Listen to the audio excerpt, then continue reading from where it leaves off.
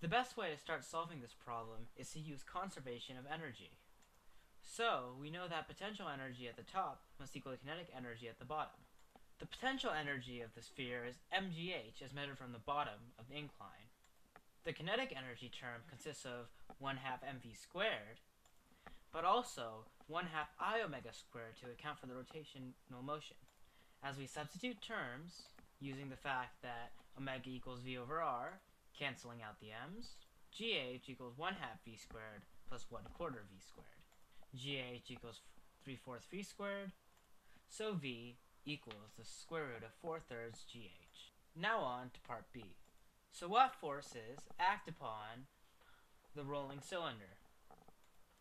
Well, there's the gravity force of mgh, which affects the center of mass, so we'll draw it from the center. So the force of mg is acting downwards, and there's also the frictional force, which acts at the bottom of the cylinder, and it opposes the motion, therefore should be directed up the incline. And a normal force that is directed perpendicular to the incline. Now on to part C. Starting with torque equals I alpha, and the only force that can exert such a torque is the frictional force, so the force of friction exerted a radius away, equals 1/2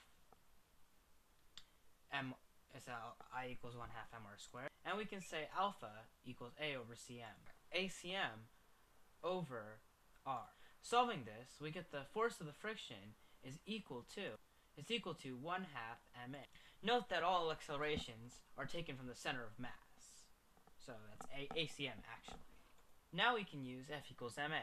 So sum of the forces in the x direction equals mg sine theta minus the force of friction, which we found was 1/2 ma. And since F equals ma, this means that it equals, so the F equals ma. Canceling out m, g sine theta equals 3/2 a, and therefore a equals 2/3 g sine theta. So now on to part D. So we can now substitute what the force of friction, we can substitute that into our equation. So the force of friction is equal to 1/2 m times the acceleration 2/3 g sine theta, or mg sine theta over 3. Looking at the forces, we also know that the force of friction is equal to umg sine cosine theta. Setting the two expressions equal, crossing out the mg, dividing sine theta by cosine theta, leave tangent theta, mu equals tangent theta over 3.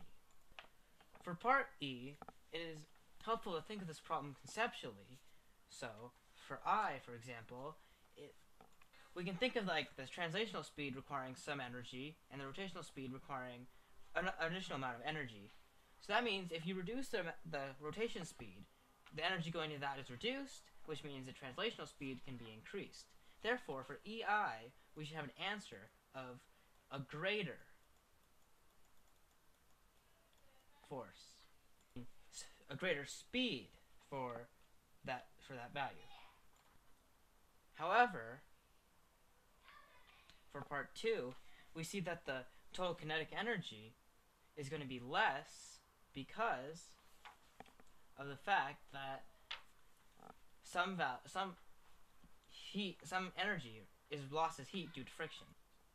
So I is greater, as I said, because since there's less rotational speed, the translational speed can be increased.